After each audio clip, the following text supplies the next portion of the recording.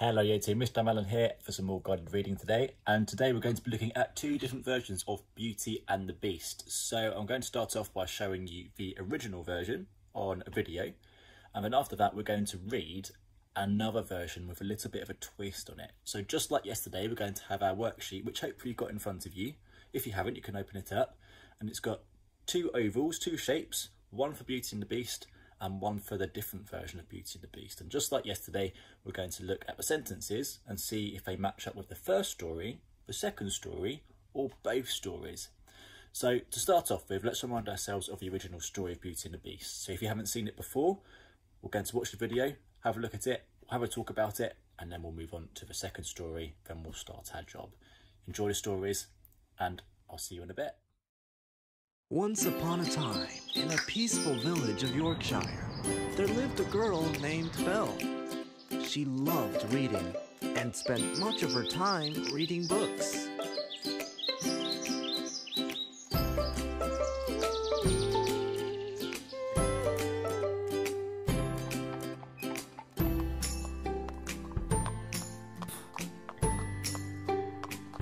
Good morning, Belle. Good morning, Uncle Bob.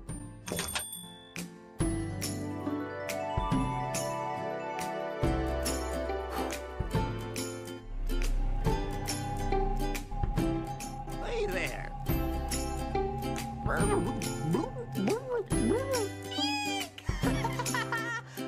Huff! Brother, you shocked me. That was unexpected. Belle, Sam, will you both come here for a minute? Coming, Father. I'm going out to the port to deliver goods. Should I bring something for you? No, Pa. I don't want anything. Just a rose would do. I want a leather jacket. And off he went towards the port.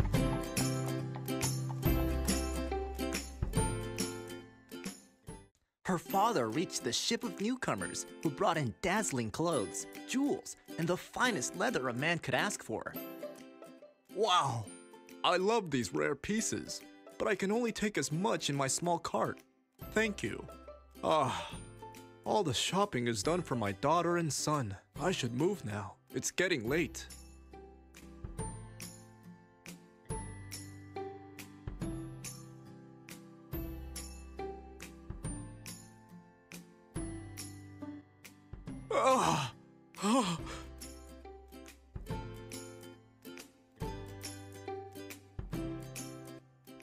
Rothshire.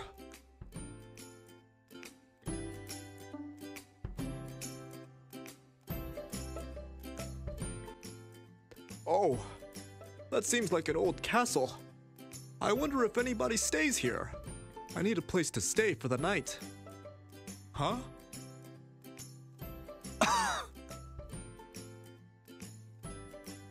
Hello? Is anyone there?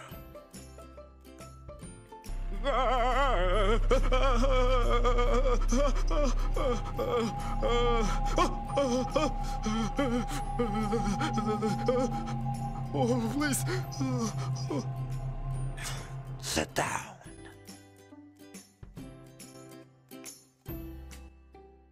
Eat.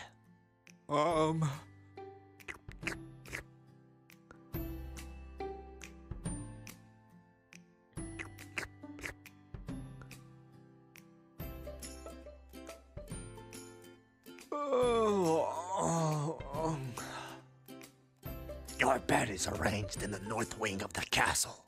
You may have rest there. Thank you. You are so kind. It will make me happy if you can come down and I can thank you properly. No! It's all right. You are a guest for our castle.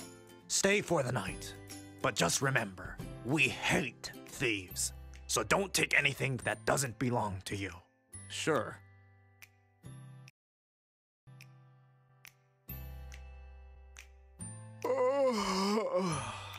Oh, it's morning. I think I must leave and reach home before kids start to worry. What? Wow, what a magnificent garden with so many flowers of all colors. And that blue rose. I've never seen a blue rose before. Belle will love it. The owner asked me not to steal anything, but this is just a flower, I suppose. What have you done?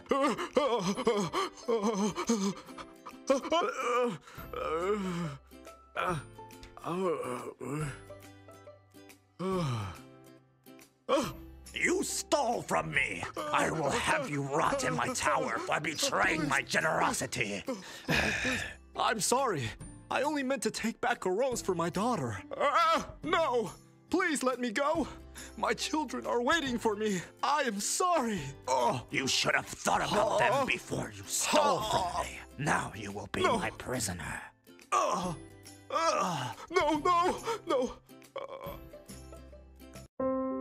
A week had gone by, and Belle still could not find her father. Belle, I hope we find father soon. Surely he is fine. Don't worry, we'll find him. Let's go to the port.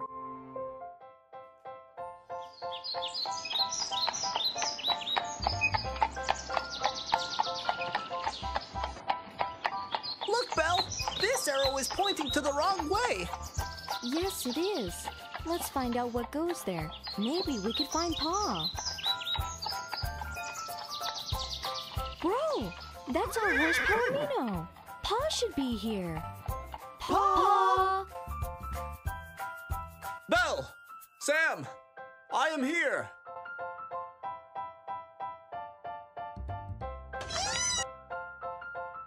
Pa, are you all right? Who did this to you? Let me get you out of this cage. Belle, fetch me that axe. How dare you! Monster!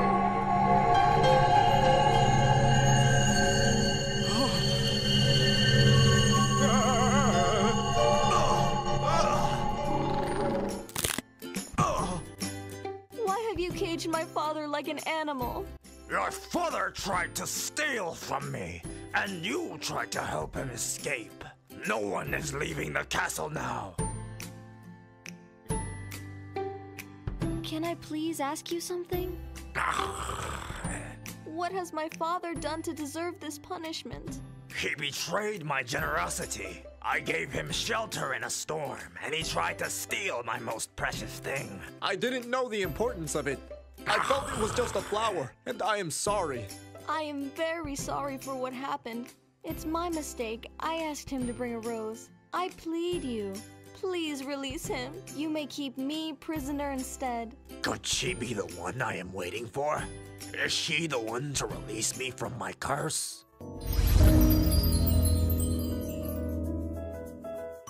A handsome guy sitting on a throne. An ugly lady is standing in front of him and requests something. No way! Get away from me, you ugly witch! Ugly witch! You refuse to see my inner beauty. Now I curse you to become uglier than your imagination. You will live like this. Please, I am sorry. I did not know who you are. Does not matter. People will never know who you really are too, until there is someone who loves you despite of your looks. I would rather die than living like this. Fine. You must realize how life is without beauty. And if you wish to die, just eat this rose. In fact, you can give someone else your remaining life if you just think about that person.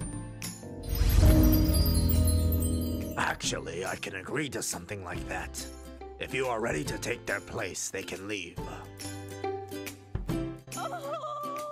Pa, it's all right. You must go. I will be fine here. It's better if I stay here rather than you two. Belle, how would you be all right? I love you more than my life and have taken care of you after your mother left us. Now it's my chance to repay for your love. You must go and take care of you and Sam. I take full responsibility for this. I will not lock her. She will be a free person to move around in my castle. Thank you. I'll be fine, Pa. You may go. I am sorry, Belle. Please take care of yourself.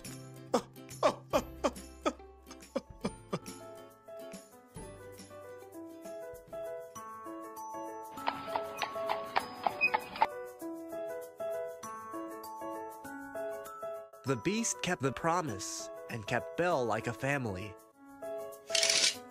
Belle.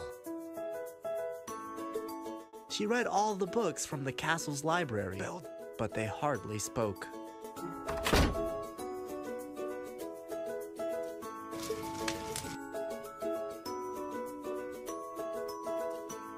Adam, it's all right. I have consciously chosen this path. You have lived lonely all your life. Now at least we can speak with each other. I feel like I have taken your freedom and family. But still, you never see towards me as a monster. I believe in fate. Things happen sometime for a reason. Come, it's snowing. Let's go out for a walk.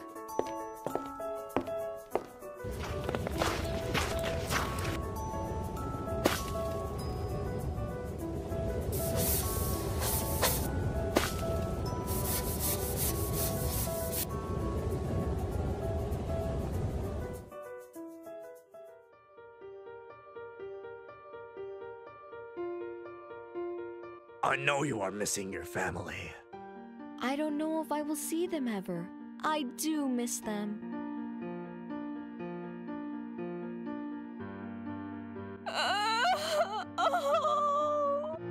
Belle, what happened? Why are you sad?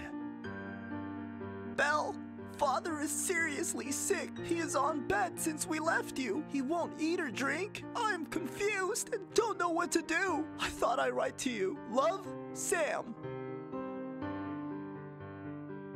Belle, I grant you a week. You go and revive your dad, but don't forget to return before the week's end. Dad, I am here now, and you will be fine in no time.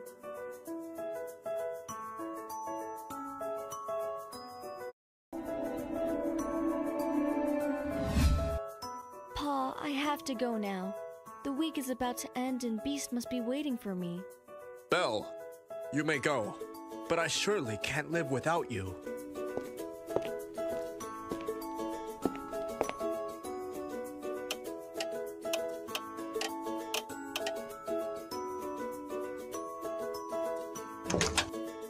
You are back. I'm so happy to see you. I missed you like anything the whole week. Belle dear, what happened? The doctor told me that Father is going to die in a few days. Oh, I think I can help. Just wait here.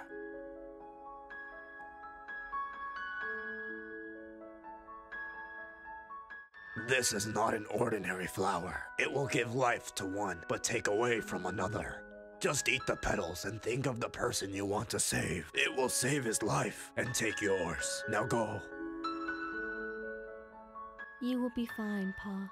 Nothing will happen to you.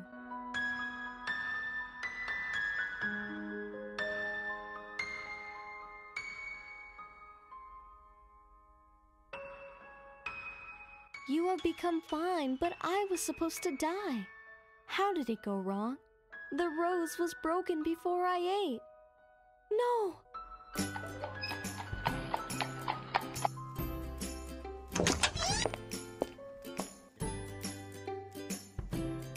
I know you did it.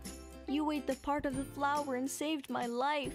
You gave your own life for mine. I love you.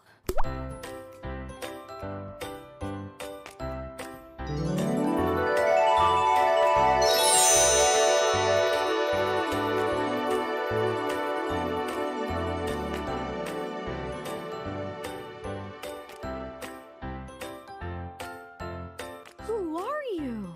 The curse has been broken. I am back to my real self. I know you truly love me, and I love you too, Belle.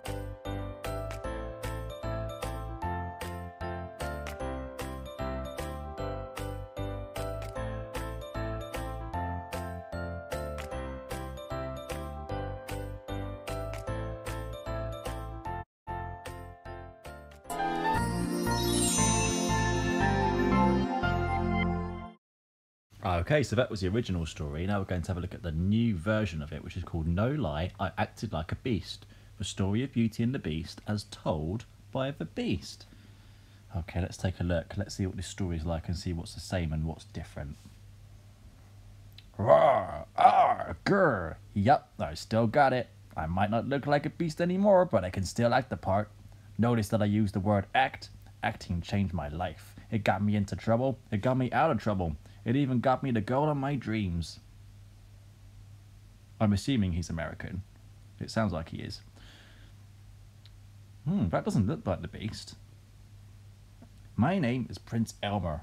If you believe the lies, I was once a spoiled brat who refused to help a poor old woman. But here's the real story. As a young prince, I was shy. So shy that I wouldn't even answer the phone. And if a pretty girl came round, forget it. Wow, I didn't realise that the prince was so shy. He didn't seem too shy in the original story. So that's something that's different.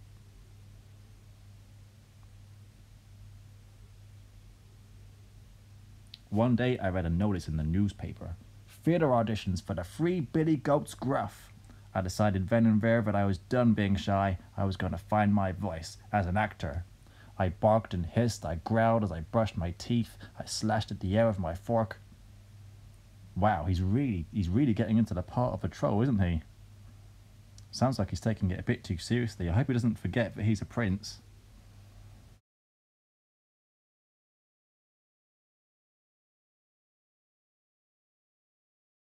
On audition night, my head was so full of troll thoughts that at first I didn't notice the tug on my sleeve. It was a poor old woman asking for food. "No!" I roared. "I won't help you! Go away!" Then I remembered that I wasn't actually a troll. "Oh, I'm so sorry. I was just..." But it was too late. Before my eyes, the old woman became an evil fairy. "Fool!" she cried. "You act like a beast. You shall be a beast. But you don't understand.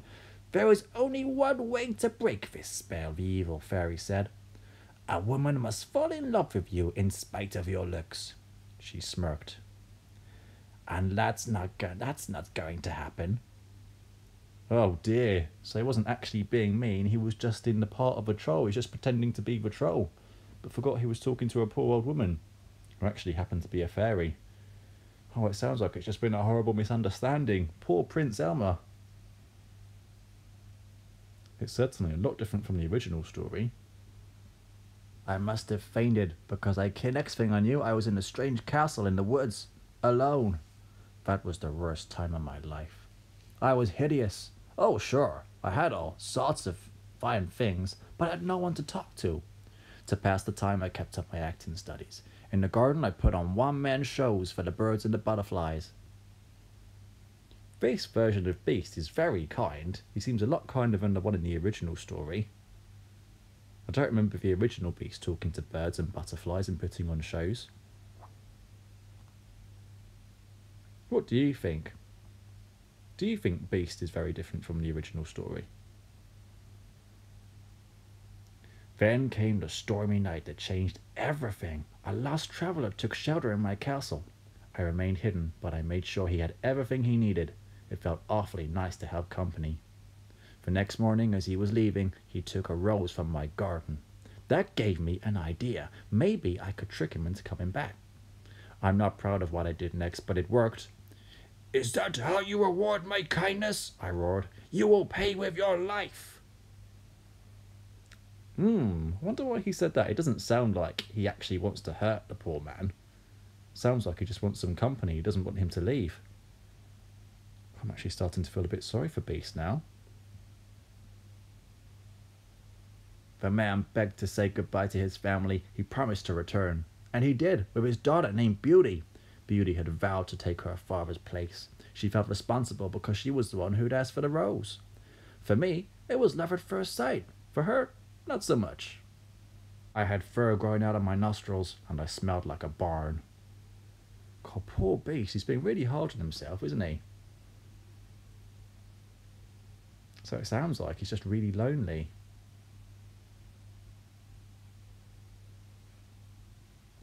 I wonder how Beauty's going to react to him in this story. Because at first she was quite scared of him in the original story. Do you notice any other differences as well?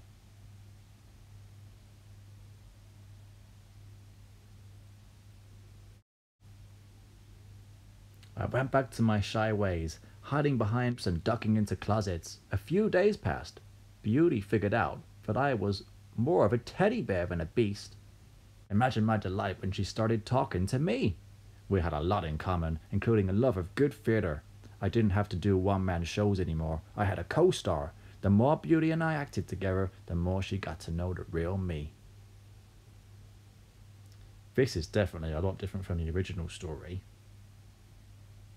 In some ways it's the same because Beauty and the Beast are getting to know each other, but it's happened a lot differently in this story. One day, Beauty asked to leave the castle. She wanted to visit her family. Okay, but you better come back. I'll die without you, I joked. And then my voice became serious. Really, if you leave me, I'll die. Yes, it was a bit over the top, but what can I say? I'm an actor. And with that, she left. Yeah, because otherwise, I think in the story, the original story, Beast couldn't let Beauty go. I wonder what's going to happen next. When Beauty returned, she found me lying on the ground next to the rose bush. I tried not to breathe. Beast? Beauty cried out. Oh no. Her tears poured into my fur, but I didn't move. Oh, Beast, you're the ugliest creature I've ever seen, but I can't help it. I love you, I do. Oh no, I hope Beast comes back. Oh, phew. And just like that, the spell was broken. I got my happily ever after. I was a prince again. I married Beauty, and together we've opened the Prince Elmer School of Beastly Good Acting. You should take a class. It might change your life. I think I might need to take a class from Prince Elmer's acting class. I think I need to learn to do an American accent. Wow, that was certainly a lot different from the original story. What did you think about Beast? How was he different?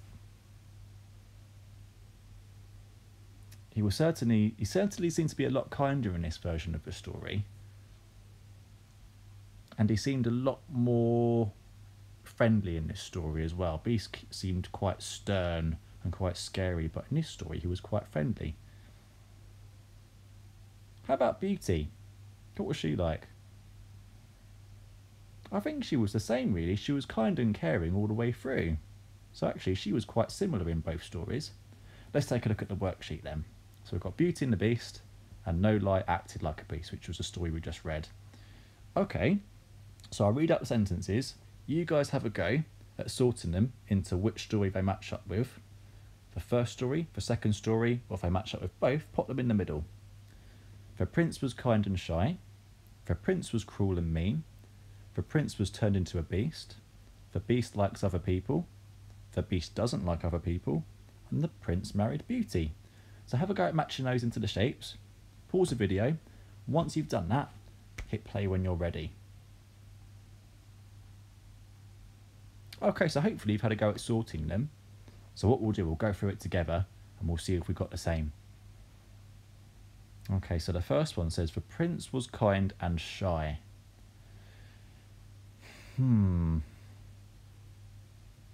I'm thinking back to the first story. He wasn't very kind and shy in the first story because he kidnapped Beauty's dad. And he wasn't very nice to him. He did do that in this story, but he wasn't as nasty in this story. And actually, he was very kind. Okay, let's have a look at that sentence again. The prince was kind and shy. He definitely wasn't shy in the first story. But he was in the second story, so I'm going to pop it in there. The next one. The prince was cruel and mean. I think the prince in the second story definitely wasn't cruel and mean. He was actually quite kind, really. He was only pretending to be cruel and mean. But I think I have to admit, in the original story, he seemed a bit more mean and a bit more cruel by putting that man in the cage. That wasn't very kind. That was quite cruel.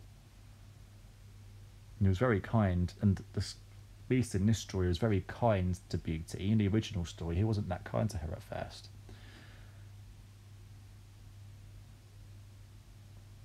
Yeah, this version of Beast is a lot kinder and a lot more friendly.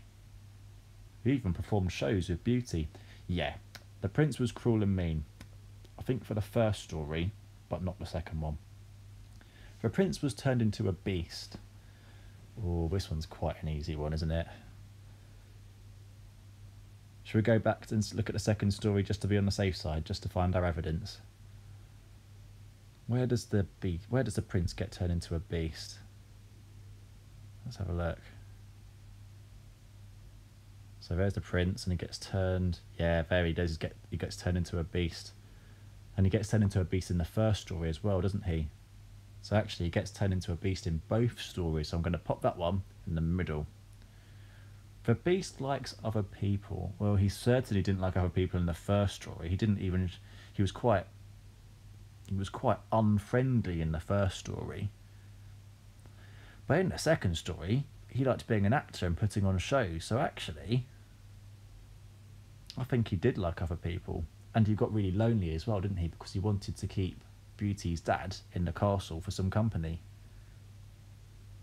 So actually, I don't think the beast in the original story liked other people, but he did in the second story. The beast doesn't like other people. Wow, that's quite easy, isn't it? Well, if a second beast, the other version of beast, likes other people, then the original version doesn't like other people. So I think we can pop that one into the shape for the first story. The prince married Beauty. Well, he definitely married her at the end of the original story. Did he marry at the end of this version of the story as well? Let's have a look. Oh, as a prince again. I married Beauty. Yeah, he did marry her. So he married her in both stories. So I'm going to pop that in the middle. Well done today, you two. Well, I enjoyed that story. I think that's probably my favourite one yet. How about you? Which is your favourite so far? Well done today, you two. And I'll talk to you again very, very soon. And tomorrow we'll have a look at another version of Goldilocks. See you tomorrow. Bye for now.